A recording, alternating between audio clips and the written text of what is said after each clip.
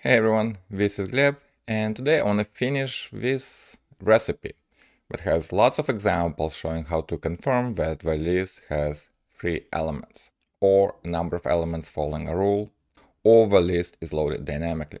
Now today I want to concentrate on a use case where you're trying to load the list, let's say after 1 second or some unknown amount of time. And usually the list has 3 elements when it's loaded successfully.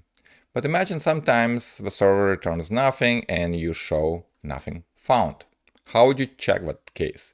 You want to check that either nothing is found is displayed or the list has 3 items.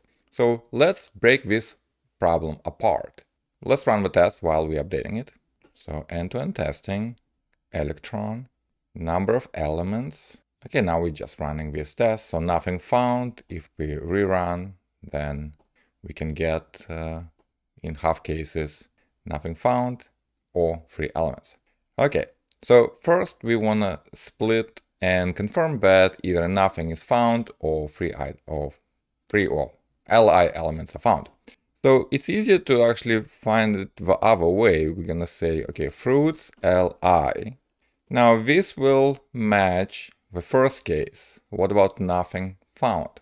Well, here's where we can use CSS selector comma. In this case, it will match the first selector or the second selector. And the second selector, look, what will it do? Well, it's the same element, but we can use CSS selector contains. And then we can specify the text inside the element, nothing found. Okay, nothing found matched. And if we get the case with 3 elements, like right here, then 3 li elements are matched. Well, it's not enough to just match li elements. We want to confirm that if it's this case, li elements are found, then we want to confirm that there are 3 of them. So here's what we can do. We know that either li elements or the text nothing found appears. So we can pass this jQuery object to site-then block and we can verify it further. And the way we can distinguish, because this can either get li elements or nothing found case, we can say if, and now this is jQuery, so it has a method called is. And now we can say, okay, if this is this case, if it matches this selector, then we expect this jQuery object to have length 3. Okay, this is this assertion, expect. And we can add a comment, 3 items. Okay, nothing found, just does nothing. And 3 elements expected to have 3 items. Okay, great. I'm not particularly happy about this because we use CSS contains, and even though it works, it requires the exact text match, which maybe you know part of a text. Maybe you want to use regular expression instead. So what I prefer to do instead is to add some kind of attribute to the element.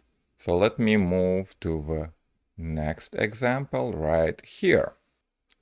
It's exactly the same, but only instead of just putting nothing there, we create an element and we give it a data psi attribute 0 state. Okay, so how would we use that?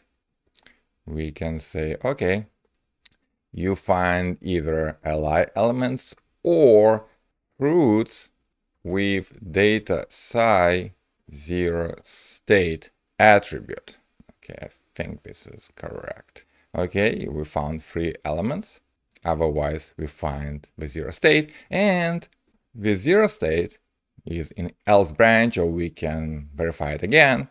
But in this case, we are inside the 0 state, and we expect this element, so 0 state is our message, to, let's say, include text. So we can check part of the text inside this element.